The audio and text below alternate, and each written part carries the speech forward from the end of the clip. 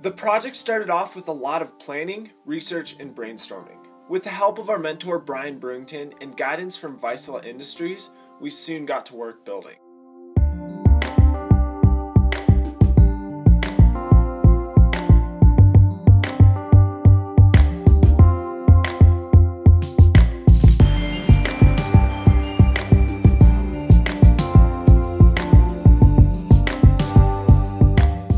Pretty soon, we were ready to go. Let go. Let go. Let go.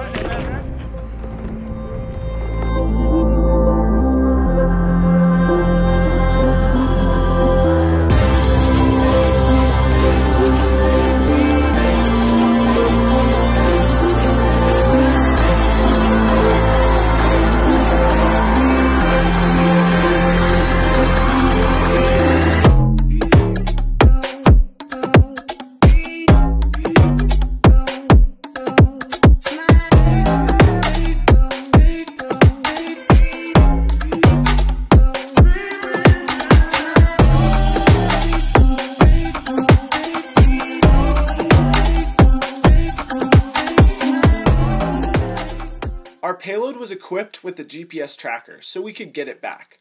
It was cool watching the location in real time. However, GPS doesn't work above 60,000 feet, meaning that there was a 2-hour period of waiting.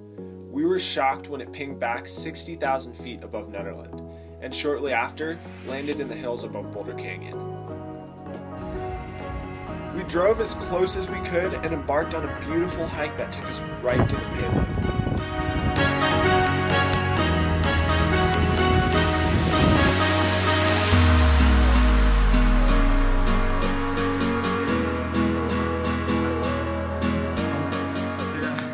After analyzing the data, we were surprised to see how far the thing actually traveled.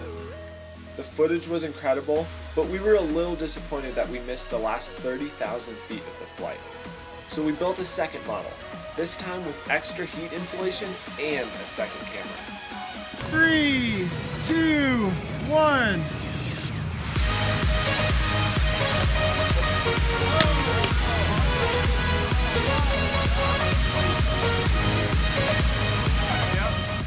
Just like the last one, lower winds brought it way out east, then upper winds brought it all the way back west over the Indian Peaks.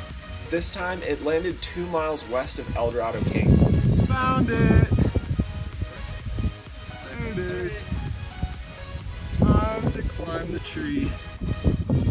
How's it going up there, Reed? It's going great. We're getting there. Going for the parachute. I found the payload. Awesome. Yes! Bring it out in the sun. Oh yeah. Another location thing. This time, success. The footage was incredible. Many of the pictures captured amazing views of the Rocky Mountains.